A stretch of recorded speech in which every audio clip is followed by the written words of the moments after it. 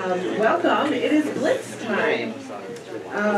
I'm so pleased to be here. I'm Carol Palmer. I'm the Associate Dean for Research at the Information School. And this is the last event in a series of the I Welcome activities. So I'm glad you all could join us today. I'd like to start by respectfully acknowledging that the University of Washington is located on the homeland of the Coast Salish peoples. We pay respect to the elders, past and present, and the living and future descendants who have lived on and cared for these lands and waterways since time immemorial, and whose practices and lives continue to enrich and develop in relationship to the land, waters, other inhabitants, and guests. Okay, so we have an exciting lineup of short research talks that we're going to share with you today.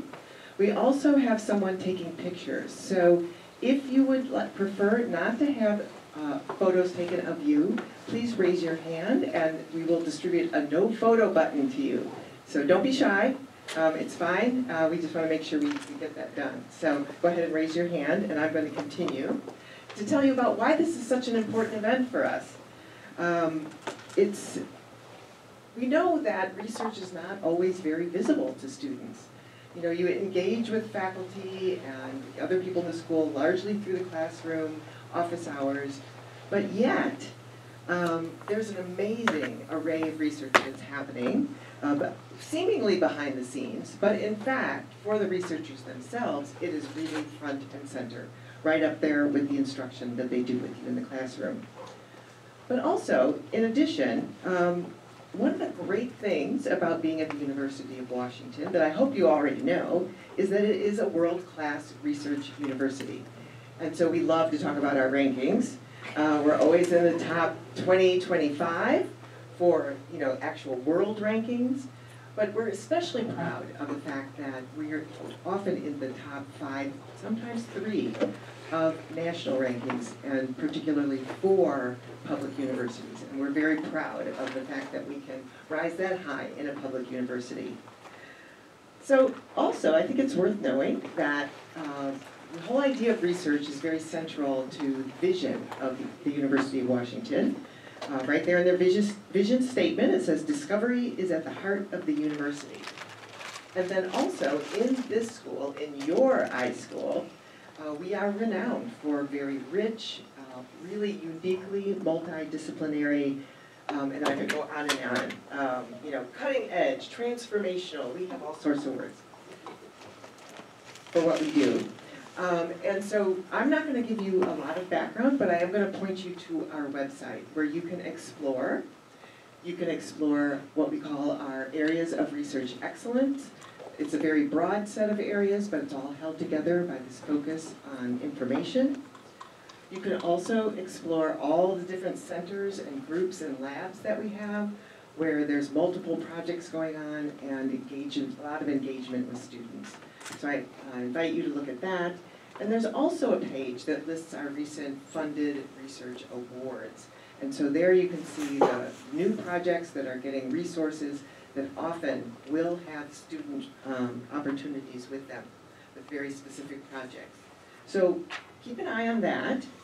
But I do want to spend a minute just to think about, why would you want to get involved in research? And I think, from my perspective, it's just an incredible way to learn more deeply and complement what you're doing in the classroom. And also, it's a way to make a contribution. And then on top of that, the things you learn doing research are very transferable to other kinds of areas you will work in or responsibilities you might have in a position. You learn to be very systematic, you learn to be very analytical and ethical in the way you conduct your research, and you also learn to communicate really complex ideas to a range of audiences. And so those are skills that you might not get in the classroom that you can get from the research experience. Now, I don't know, how many of you, of our presenters today, did not plan on doing research or getting a PhD when you first went to college? Okay, I thought so. I thought so. So we are very much like many of you, I think, where it really wasn't on our radar. But what happens is, you get in, to the research environment, it's very engaging. It pulls you in. It's very exciting and challenging, and that intellectual exploration is a very intense kind of learning. And again, making that contribution to some kind of collective future. So today you'll hear about a lot of projects. And to me, they always represent, I think of research as a kind of optimism. It's an optimism, it's an active optimism in that you're exploring, you're investigating, you're creating, but you're doing that to change lives, to make a difference, to improve information systems, improve the human condition. And so you'll get an exposure today to a lot of different opportunities. Some of the people you will hear from have student openings or opportunities now, but many might not have them at this moment, but could have them later. So what I want to do, we're going to have only this hour, it's a lot to do, but to encourage you to follow up with presenters later, and even if they don't have opportunities now, have a conversation, because really we do love to talk about our research, as you will see, and we love to have students involved. In fact, it's essential that we have students involved. Okay, so we're going to go ahead and get started. This is our format. We're going to have what we call lightning talks. We have 14 presentations. How many minutes do you have? 3 minutes. Very good. 3 minutes. We have a timer up here. We do not have a gong like we had in previous years, which turned out to be a little too much. And when you're done, please pass the mic to Matt along with the clicker, and we'll keep things rolling that way. So I'm going to turn it over to our first speaker, and that's Katie Davis. Hey, hi everyone. All right, great to see everyone. So how many people here are informatics students? Wow, most of you. Any MLIS or MSIM students? Okay, definitely clustered here. So this is great, fantastic. Well, I apologize, after I talk, I'm gonna have to rush off to my Info 300 course that I'm teaching about research methods. So I'm Katie Davis. I'm an associate professor here at the iSchool, and I'm a co-director and co-founder of the Digital Youth Lab. And we're basically a group of faculty and students, both undergrad and grad, who are studying technology's role in young people's lives, both their learning, their well-being, just any aspect of their lives. For me in particular, my work, I see it as divided into 2 pieces. I study what young people are doing with technology, and typically I'm focused on teens and typically focused on the intersection of technology and well-being and learning, but sometimes I go a little bit younger, sometimes I go a little bit older. And then I take what I learned from my studying and I apply it to designing positive tech experiences for and with youth. And so I do a lot of co-design. My work sits at the intersection of child development, human-computer interaction, and learning sciences. And so that's a little bit about me. And I just want to say a little bit about the kinds of work I'm doing right now in each of these areas. So right now, what I'm studying, I'm really interested with some colleagues and students in exploring how interaction design affects teens' moment-by-moment emotional states while they're engaging in social media. And so I use a lot of different methods to explore this question. I use experience sampling, interviews, observations, all sorts of stuff to really try and map on emotional states and interaction design and try to figure out where design is actually impacting and having a role in young people's emotions and well-being. And then I also design positive tech experiences. So right now I'm exploring how we can reorient the typical teen social media experience away from habitual use, like mindless scrolling, falling down the rabbit hole, and towards meaningful interactions. And so one of the projects that I've been working on in that regard is Locus, which is a mobile app intervention to promote teens' intentional social media use. You can see a couple screenshots here. Basically, it's a wrapper app where we're controlling the entry experience into a social media platform. So whenever a teen opens up a particular app, such as TikTok or Instagram, instead of being taken straight to the app, they are prompted with, a couple times a day, not every single time, but they're prompted with just a reflection question. And this is trying to reorient them towards a meaningful engagement with their social media. And I'm out of time, so I'm going to pass it over to Amy. If you're interested in getting involved in the Digital Youth Lab, feel free to reach out to me. We have a bunch of PhD students who are happy to talk opportunities with you.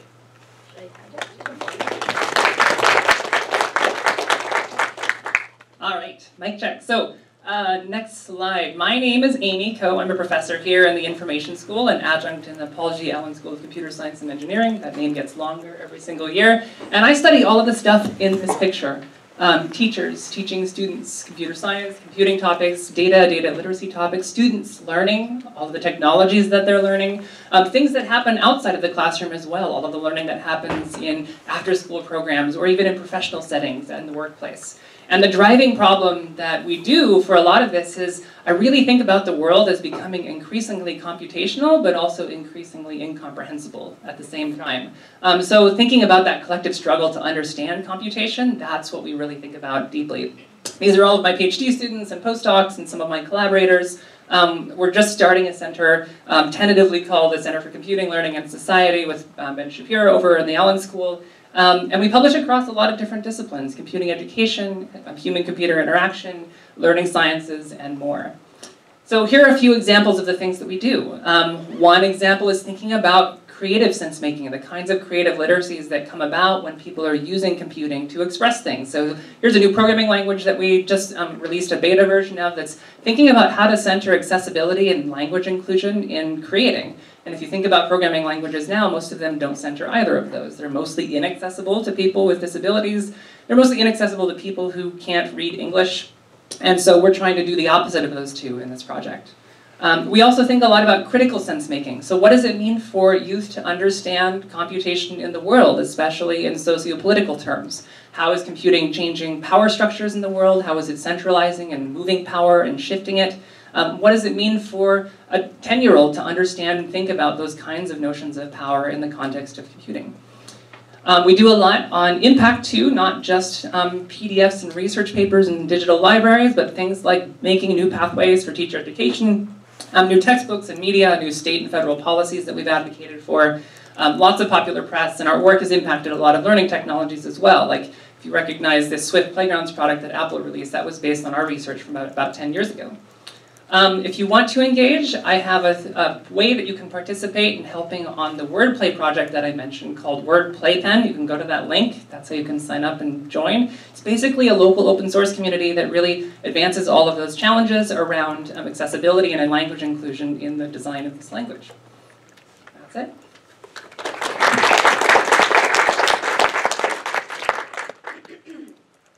All right, let me see if I can make this work. Hello everyone, my name is Nassim Parvin. I'm a new associate professor and the Associate Dean of Ideas here at the iSchool. I'm very excited to be with you all here. It's the first time I talk about my research since I joined. So in my copious free time, I'm hoping to reestablish the Design and Social Justice Studio, which is an interdisciplinary group of students and faculty to think about the ethics and politics of design. And especially one of the features of the studio is to make things. We want to make things, experiment with different ways, different principles, different modes of intervention that can offer alternate possibilities for technologies. So I'm going to give you 3 projects that you can join in with me. I'm trying to revamp these. One is on smart forests and and sensing bodies. So a lot of smart forest initiatives are about mining and using nature. So the capitalist ways of thinking are driving those projects.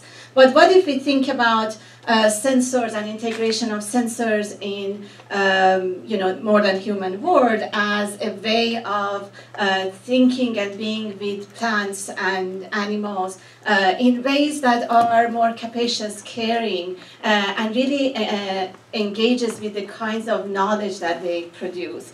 So for example, this is a project by Tim Knowles. Is a tree that is drawing a pattern on an easel, so a very different kind of data collection than what you might think with sensor technologies. This is actually a bunch of sensors hugging a tree, so even in the form that a project takes, it's very different than the one on the left. These are some projects that you can check out to see what I mean by that. This is a project that you can also check from my studio, sensingbodies.lmc.gov.edu. At some point it will be here. It's a series of experiments that center feminist ways of being with, thinking with, and feeling with plants. So how can we design experiments, in this case an installation for a museum setting, that helps us orient the way that we think about plants. Another project, theoretical work that I have just started is, I'm tentatively calling it ChatGPT, make me sound white. So if you are a non-native speaker and you want to put an anonymous comment, it's very useful to ask ChatGPT to edit your comment. But then something is lost in that translation. A certain way of thinking and expressing and voicing is lost. This is a piece with other technologies in the past that have similarly reinforced white male voices. So you can engage with that. And finally, you can be a junior managing editor with Catalyst, which is a journal that I'm running. And we just published our latest issue on interdisciplinary collaborations. We are always looking for students with good organizational skills and visual design skills. Thank you.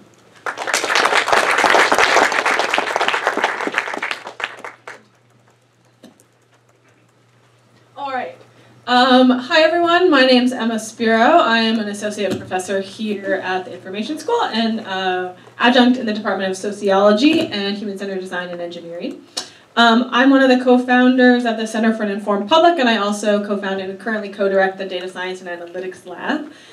So when I was sitting in your seat not too long ago, I was studying applied mathematics. Facebook had just hit the scene, and I said, numbers are really cool, but people are where it's at. And we wanted to think about social media and the impact of articulating our social relationships online as opposed to just face-to-face context. So I'm a sociologist by training, and for the past decade or so, I've been fascinated in trying to understand how people make sense of the world and the information they're getting when they're in non-routine settings. So really disrupted cases. If this room started shaking right now, knock on wood, that's not going to happen. But what do? We turn to our neighbors and we turn to our social media to find out what's going on. And so when crises happen, people sort of struggle together to make sense of the world. And that's what we study, those kind of phenomena. In particular, we've been focused on trying to understand how rumors, misinformation, and disinformation spread, especially in online settings.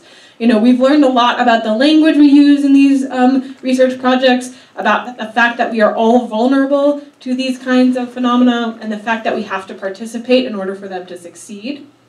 And so a few years ago, we institutionalized our research agenda here in the Center for an Informed Public, and with my colleagues, we try to understand the impact of misinformation on our society today. So to name a few projects that we're engaged in at the CIP, in particular, myself, we study podcasts. How do the kinds of information that we just listen to passively as we're walking across campus affect how we believe about the world, right? Who are the main players there and how do they influence us? We have a project to look at the post-Roe versus Wade misinformation around abortion, around procedures, about medical safety, around law and policy. We have projects that look at real-time responses to election information and rumors. So how can we get a huge team of students and faculty together and researchers to understand in real time what the information space looks like during elections and respond to it and help election officials, help journalists, and help each other make sense of that information. So we've learned a lot over the past decade. There's lots of ways to get involved. Most immediately, I teach a directed research group. It's listed as Research Seminar INSC 578, but it's open to students, all students at the Information School and across campus. And it's a way to get hands-on experience doing research with us. So if you're interested in that, we also have a lot of opportunities for paid research assistantships and summer experiences as well. So please look us up at the CIP, and I'll turn it over to my co-founder, Jevin, to tell you more about some of our projects.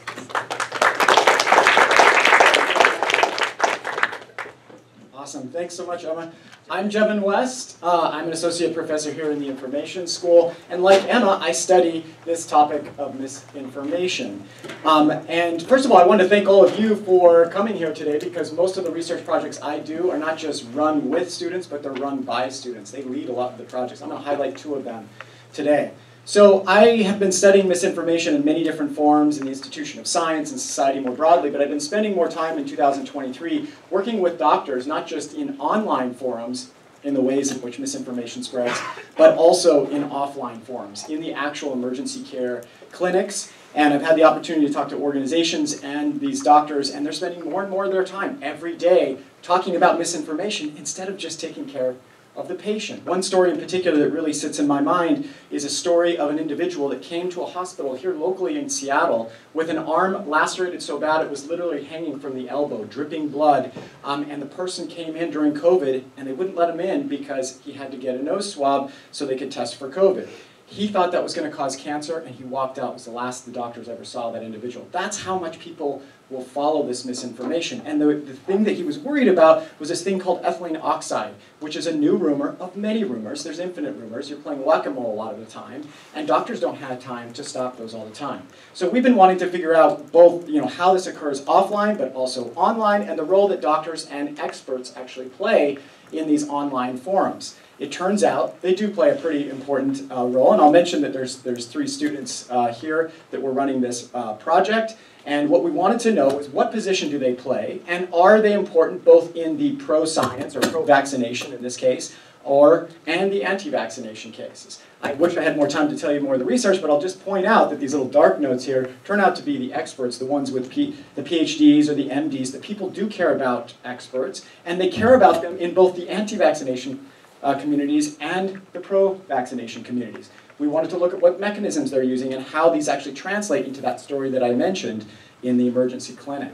So that's one of the things, one of the mechanisms by which misinformation might be directed in potentially good ways, but also in bad ways. I want to highlight another project that also is something that's engaging the medical community, but all of us as well, and that is, of course, ChatGPT and generative AI. And one thing that we've been starting to notice is the brittleness of this particular technology.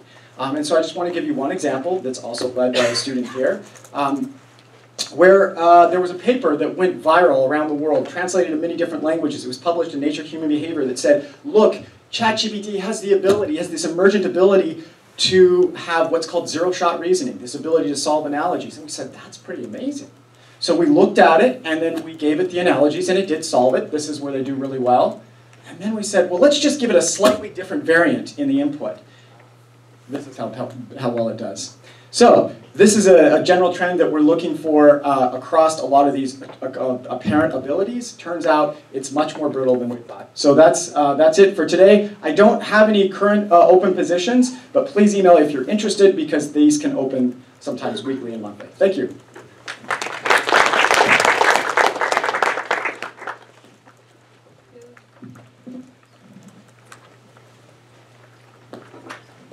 Okay, got too many things to hold.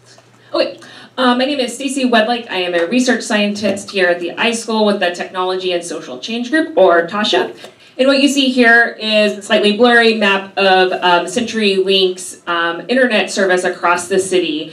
And the dark gray dots are where you can subscribe to CenturyLink with the highest internet speeds, and the red dots is where only the really slow, really not broadband speed is available. And up there in the north end, you can get super fast speed for $50 a month, and down at the south end, you can get really terrible internet from CenturyLink for $50 a month. So I'm here to talk about digital redlining, and a lot of times when we talk about internet service, we're talking about digital divides. Do you have a computer? Do you have an internet? And digital redlining is really trying to understand the why, the causes. So digital redlining is how digital technologies amplify and continue structural discrimination and racism. And there's lots of different ways it does that, but one way I'm really interested in exploring is internet service and availability. So in order to understand this, you need data, and unfortunately, internet and broadband data is just really terrible in the US. There's my little happy dumpster fire here. And so some of the key ways to understand and measure internet availability is, first of all, you need to know if it's there and how fast the service provider is claiming is available, which the FCC does now have, but this is all service provider reported data. You need to know the quality, so beyond speed, what's the lag, jigger, et cetera, not available. Cost, not available. So in order to measure redlining, like you saw previously, we need granular data. And some of this data is at higher aggregation level, but it doesn't really help us measure what streets, what neighborhoods do or do not have service. There have been some researchers and activists that have been trying to collect this data at a more granular level, which you saw on that previous map, but it's really scattershot. So that's some of what we're trying to do with my wonderful collaborators. And so Ben Nickerson, who is an informatics student who actually found me at the research Blitz last year, has been trying to figure out how to scrape some pricing data, and then been also working with a PhD candidate in geography to do some spatial analysis. In the future, we are really excited to collaborate with community organizations to try to understand what internet quality people are actually getting at the household level, and then also doing some qualitative work to better understand people's lived experience with subscribing and trying to maintain internet service. We don't have any formal opportunities right now, but I'm always open to talking to motivated students. Thanks. All right, putting on a different hat here. The Tasha Research Director, Jason Young, is on a plane to Nome, Alaska at the current moment, so he asked if I present and for him. I mentioned Tasha a second ago, but Tasha explores the role of digital technologies in building more open, inclusive, and equitable societies. And I'm here to talk about the Tasha Research Cluster. So, do you want to help shape a new research space? Are you a critically minded scholar in search of an academic community that prioritizes care? Do you have radical ideas that don't always fit in your classes, love to rail against oppressive institutions, or feel passionate about making real-world change? Do you love free food? Well, the Tasha Research Cluster may be for you. So what are we trying to do? This is a new initiative seeking to establish a collectively run, managed space in which scholars can come together and experiment and perform the types of methods, relationships, and processes that support ethical collaborations and community-engaged research.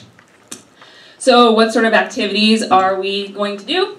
Well, you would get to help decide. But we have some ideas we've been discussing, co-writing research proposals, engaging in collectively defined research projects, setting up a speaker series that brings radical scholars and community activists to campus, participating in how-to research workshops on topics such as creating a budget, empowering community partners, running interdisciplinary research teams, and so on, creating resources for navigating inequitable structures built into academia, figuring out a better name for this group than Tasha Research Cluster, and much, much more. So, how do you join? Reach out to Jason Young, and we are currently planning activities, including planning our regular meeting time for winter quarter, and I'm currently in process of exploring possible for-credit options to support participation. So, again, interested? Email Jason Young, that is youngjc2@uw.edu. Thanks so much. It's going to be hard to follow. Hi everyone, thank you all for coming this afternoon. I am Tanu Mitra, I'm an assistant professor at the Information School. I started in 2020, previously I was at Virginia Tech as in the computer science department. And the work that I'm going to talk about today is largely done by my amazing students. We have a bunch of PhDs as well as undergrads who have led many of this work. So we study and build large-scale social computing system to understand and counter problematic information online. And our lab is called the Social Computing and Algorithmic Experiences Lab, or SCALE Lab. And the work that we do could be divided into these two threads, understanding and countering. So in the understanding thread, we basically use large-scale quantitative analysis, natural language processing methods to study different online phenomena, conspiracy theories, online extremism, online narratives, news narratives, and so on. And in the countering space, we try to design interventions, systems to nudge people to better information consumption, to make them break through their filter bubble, for example. OtherTube is the system we design on top of YouTube, which allows you to be exposed to other people's YouTube filter bubble. The other area of work that I'm really excited about, and we have currently a few ongoing direction under this theme, is algorithm audits. So what really is an audit? So this word audit comes from the social science world, where what you basically do, you try to change a certain input, such as age, gender, race, and try to see how the system, how the algorithm would react to that particular change. And then it could be their search or recommendation algorithms behaving differently based on those changes. So we have run a bunch of different audits, sock puppet audits, crowdsourced audits, audits in collaboration with companies called cooperative audits across a range of different companies. And these work also have a lot of impacts, policy impact in the government. You could also inform trust and safety teams in the industry. Currently, we are taking these methods, infrastructure, and you know the frameworks that we have built to audit large language models to figure out how their responses might align or misalign based on certain demographic attributes, right? So how do you study what are the different cultural biases for certain social constructs when you investigate these large language models? And here is an example from another paper where essentially the response is really culturally sensitive, and so I'm not going to read it. And obviously all this work we try to do with stakeholders. So one of the key stakeholders, people on the ground who are affected by this information space, by misinformation, are fact checkers. So we have been working with fact checkers around the world to figure out what are the human and technological infrastructures that support their fact checking work. And this resulted in a 2-year-long collaboration where we've designed and built a fact checking system with the fact checkers, and obviously not for them, to figure out how they can discover misinformation in a better way on video-based platforms. There are some ongoing research in this direction where we are trying to figure out what are the challenges as well as the opportunities that generative AI might be posing in this fact-checking work. So if you're interested in any of those directions that I talk about and want to get involved, there are a couple of different ways. Of course, email me. You could also, there are students who register for credit, independent study, research capstone. I'm offering one in spring of 2024. So this is the right time to kind of think about it if you're planning your next year's coursework. Thank you.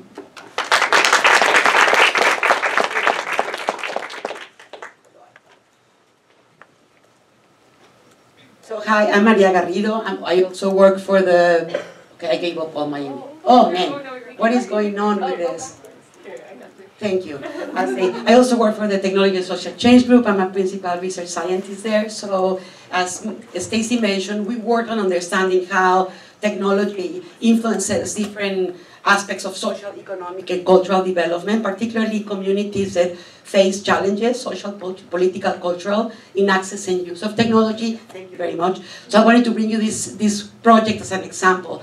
So this is a collaboration with TASHA, the United Nations, and the International Federation for Library Associations, trying to understand what is the role of inclusive connectivity and meaningful access to information in advancing development. So 3 things that we're trying to understand. How do we measure inclusive connectivity? Stacy already brought up about broadband and redlining. So how do we measure that using publicly available data? How do we design data visualization tools that are based on equity-centered design? Not only in the back end, but in the data that we include, in the voices that are represented and not on those databases, and in the skills that people can have to access and use those data tools. And the third one, how do we design inclusive data practices to give voices to all those communities that are not currently represented in government data sets?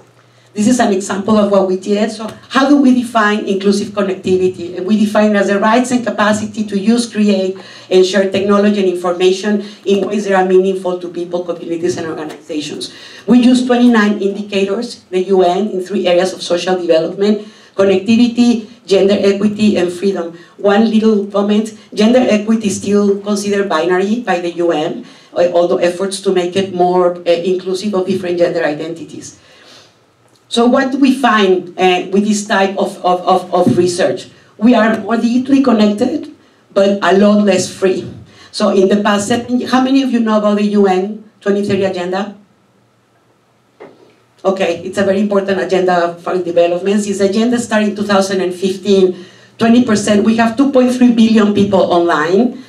We've lost almost 8 points in freedom scores in the world. So sorry for delivering the bad news. Just an example of what you can do. We created this visualization tool. This is an example of the analysis that you can do with it. It's a tool that is designed to some extent with equity-centered approaches to data sharing, data gaps, and also data visualization. You can check it out, and you are always welcome to reach out to us at Tasha for opportunities, as it could be for the design of equity-centered frameworks for data, and also for the role of libraries in advancing public development. Thank you.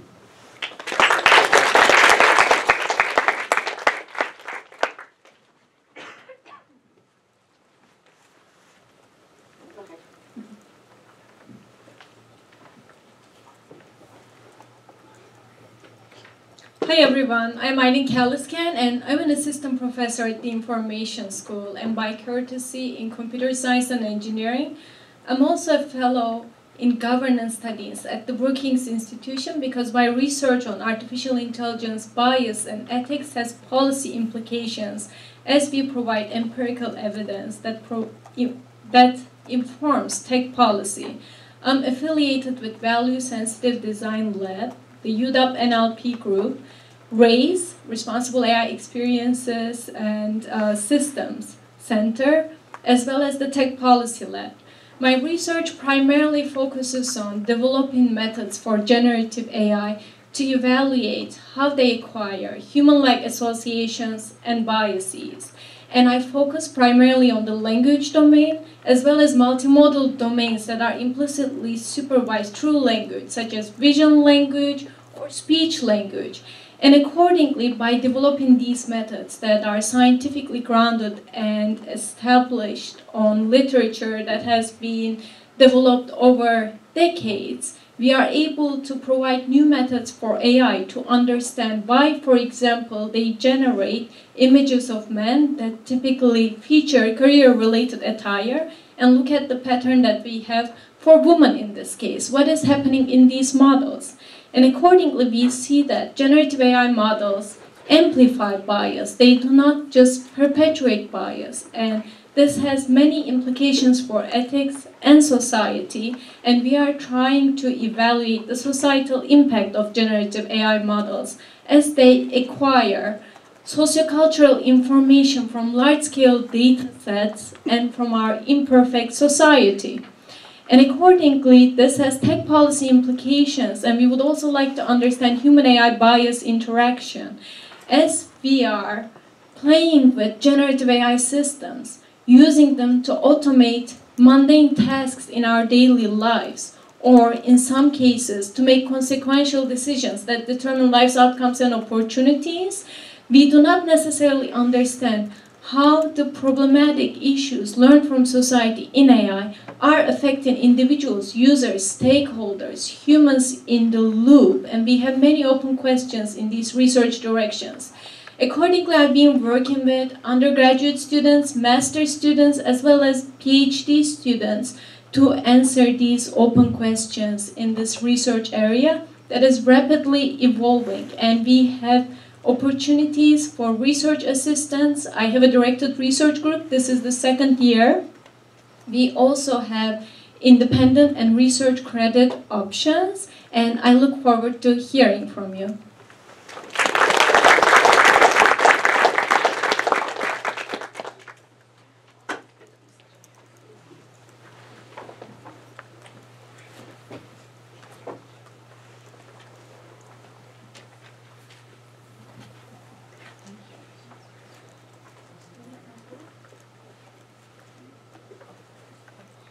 Hello, everyone.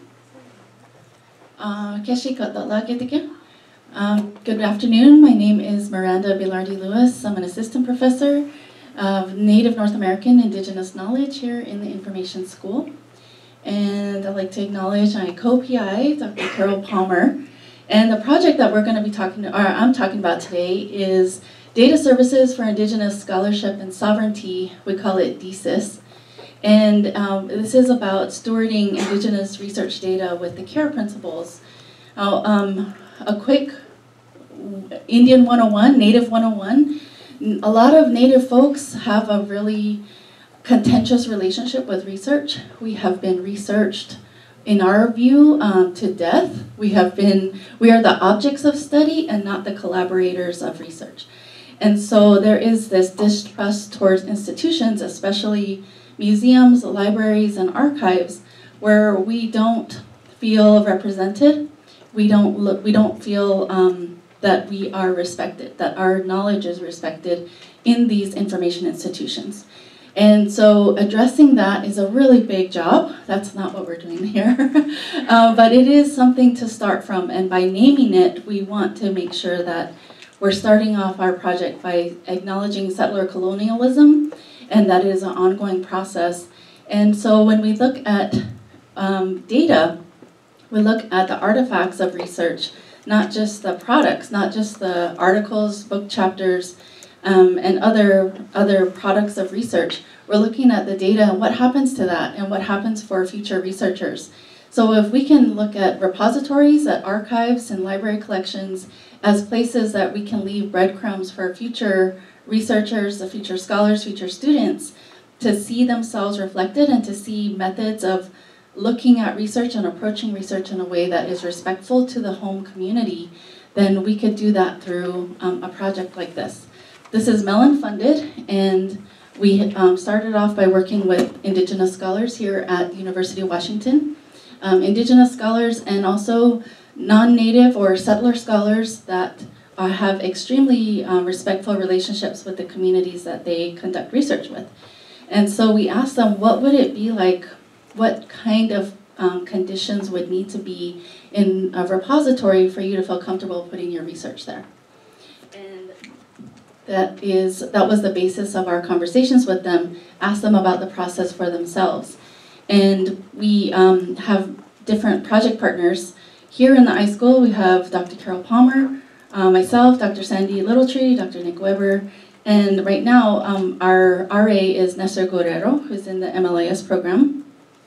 We have also, we're working with scholars in American Indian Studies, AIS, and UW Libraries, QDR, Washington State, and let's see, oh, I have the clicker. So when we're looking at the CARE principles, these are aspirational documents. So when you think of aspirational, how do you put those into concrete methods? And this is something that we're doing. We have paid and unpaid roles. We do have capstone opportunities that are possible. We hopefully will have an RA opportunity. We're still trying to figure out the budget for funding. But if you're interested in Indigenous data, talk to us anyway. Thank you.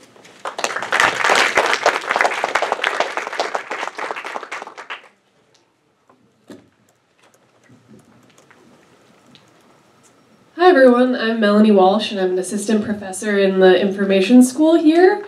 In my research, I investigate how data and computational methods shape contemporary culture and how they can be used to understand culture in turn.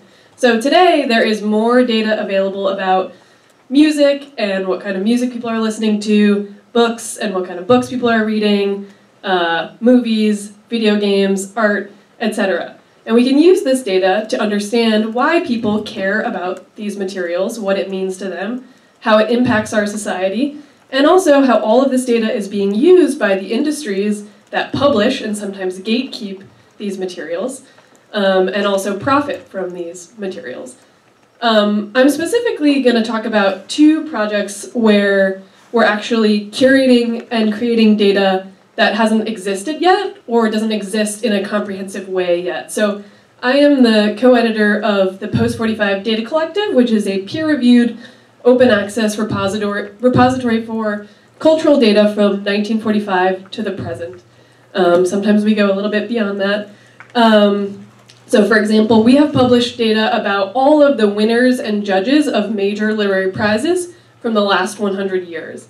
And that has enabled us to show, for example, that the judges for the National Book Award, which is going to be announced next week, have overwhelmingly been white for most of the award's existence, but in the last several years, the jury has been getting a lot more diverse, and actually this year's jury is the most diverse ever. So I am always looking for students to help curate data sets like this, so if you're interested in that, please reach out. And the second project that I just briefly wanted to talk about, with funding from Mozilla, we are starting a project called Responsible Datasets in Context, where we are curating datasets that can be used in undergraduate classrooms or classes, especially about data and programming, that come with extensive information about the social and historical context of the data, because that's always something that's really important to consider and something that's often missing. And I'm going to be looking for at least one graduate student to help me with this project. So if you're interested in either of these opportunities, please reach out. And I also wanted to just quickly plug, last summer I helped found a new initiative called the Humanities Data Science Summer Institute. And I believe that it's going to be happening again this year. So if you're interested in that, please look out for applications. Last year was due in February or March. Thank you.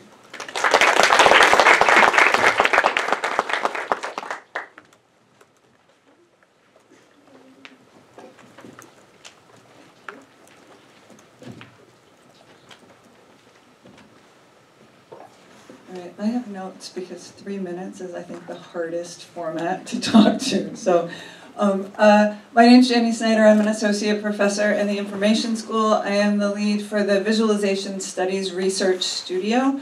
I'm also an adjunct associate professor in Human-Centered Design and Engineering, and I'm an affiliate in the Behavioral Research in Tech and Engineering Center. That's in the Department of Psychiatry and Psychology. I'm also an affiliate in the newly formed West African Digital Mental Health Alliance. In VSRS, the Visualization Studies Research Studio, we use design research and qualitative methods to learn about the ways that people create and use visual representations of information, data, and knowledge to collaborate and coordinate.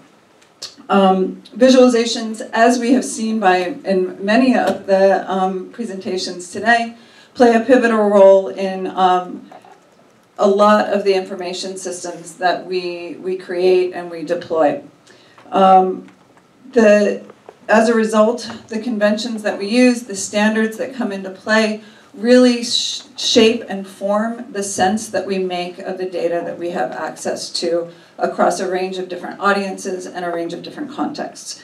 So a lot of the work that we do in VSRS focuses on the visual representation of information for vulnerable, conditionally vulnerable, or systematically under-resourced communities. In doing that, we think about things like those who self-track to manage serious mental illness, and the ways that standard approaches to visualizing data can introduce really misplaced normative expectations and inappropriate behavioral targets. And even though a vast majority of the world's environmental resources most endangered by climate change are under the stewardship of small coastal communities and indigenous populations, the scientific visualizations that often drive discussions of policy change are not typically aligned with vernacular forms of knowledge, vernacular ways of knowing the natural world. So in the work that we do in the Visualization Studies Research Studio, we ask 3 basic questions. What information, data, and knowledge do visual encoding systems make visible? How are the lived experiences represented, a range of lived experiences represented or not represented through those visual encoding systems?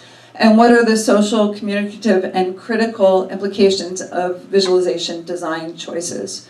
So when we create and use visual representations, what information is being lost, what information is being highlighted, what information is being obscured, what lived experiences are being surfaced, how are we presenting what we think we know from knowledge, or from data, excuse me.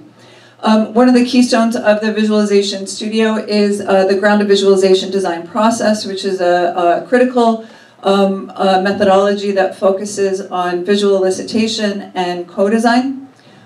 We do a lot of work in partnership with clinicians and practitioners in the mental health space, in the chronic health space, and the new grant that, that Carol mentioned in environmental data, especially local data collection. I have here listed a few of the research projects that are ongoing. We're doing work related to biodiversity education in coastal communities. I know I just saw something here. The community health for displaying community health for members of the Ethiopian diaspora. Collaborating with collaborative decision making with folks over at Children's Hospital for kids with chronic kidney disease, and on the digital mental health in low resource contexts. I also wanted to give a shout out, this past summer we went to Addis Ababa, Ethiopia for the first iSchool Ethiopia study abroad program. It's a design field study. It was great. Hopefully we're going to be doing that again, so keep an eye out. For students who are interested in getting involved, the very first thing, because most of the work we do involves working with conditionally vulnerable or systematically under-resourced communities, is to get yourself acquainted with the Institutional Review Board's ethical training guidelines. It's an online course that really gets you oriented to ethical research practices. That's one step. The next step is just reaching out and talking to me. Most of these projects involve students who are from the communities that we are working with and for. That's a pretty important part of what I do. So my first step is always to sit down and talk to you, find out more about you and your motivations and your experiences and your aspirations, and see how well they might align with some of the projects we have. We find various ways to get students involved.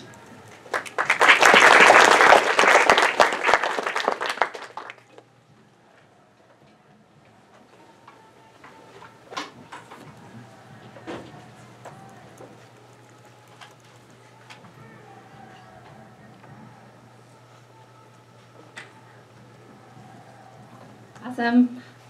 Hi all, I'm Alexis. Thanks for sticking around to the end. I am the director at the User Empowerment Lab, where we study all of the ways that technology makes people's lives worse. I think you need to stay on this side. I hope that will help. How's this? Oh yeah, all right. No walking around for me. So I have 7 fantastic PhD advisees. They're all listed on the left, and they would all love your support in carrying out some of their research. We hear from participants all the time that the technologies that they use every day make their lives so much worse, so they feel like they're addicted to their phones, scrolling through content that doesn't matter, playing casual games long after they've lost interest in their objectives, that social media brings out the worst in them or in the worst in their friends. And so we take a look at what's happening for people in their day-to-day lives.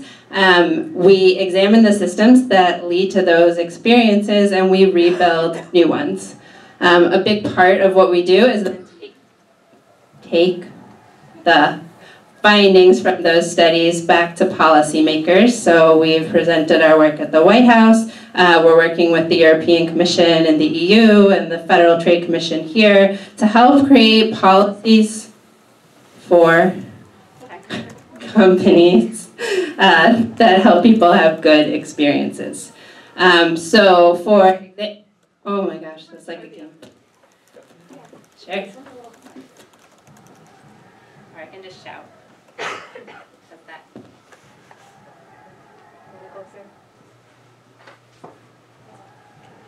Sure. Can you hear me in the back? Yeah? Okay, awesome. If you have ever used ChatGPT to write a text message to break up with a romantic partner, we want to know all about your experience. If you have ever felt like social media was a toxic wasteland, if you've had uncivil conversations online, if you've ever felt addicted to your phone, then this may be a place where you can find a home. I do not currently have any paid positions, but we are always looking for volunteers, so I hope that you will consider reaching out. My email is on the left, so you can come join us for experience, course credit, and a chance to change the world.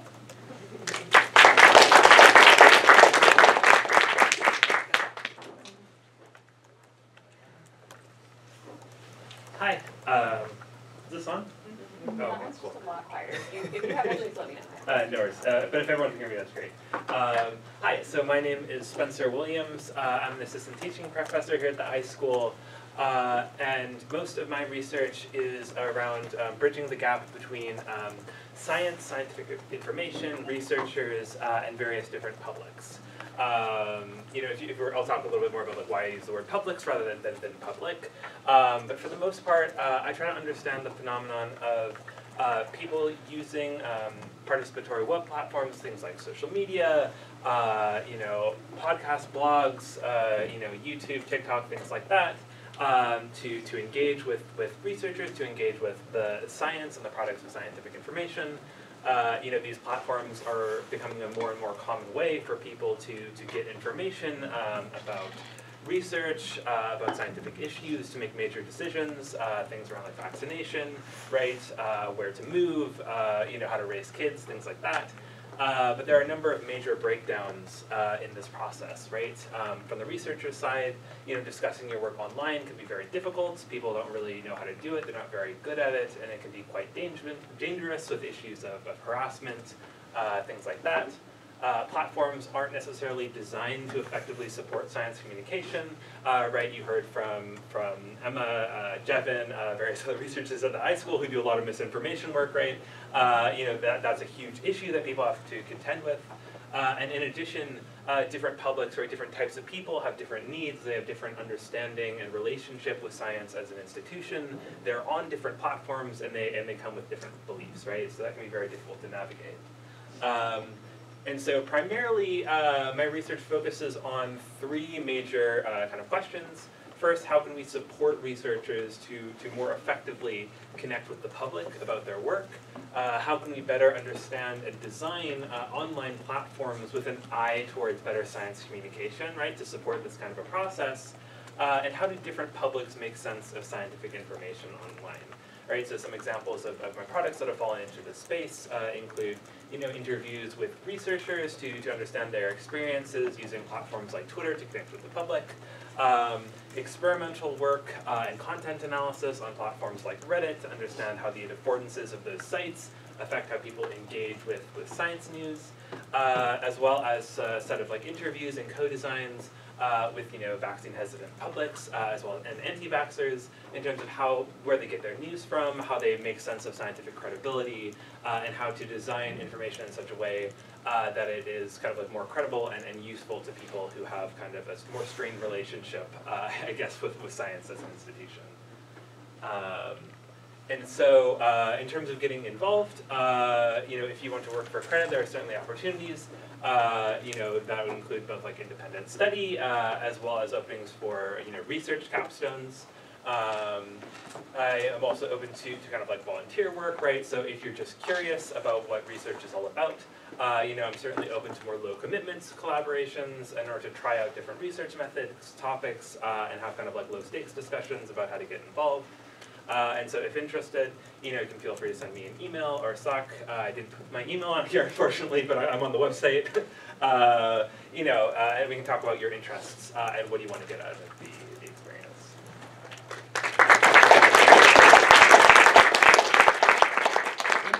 Okay, I think you can hear me, right? Because we got to close up. It is 1:30. You've heard them all. I hope you got some insights, but also some inspiration. How many of you now think research rocks? Yes? Oh, come on, give our speakers a hand. Thank you all for coming. I hope you will seek us out and get involved.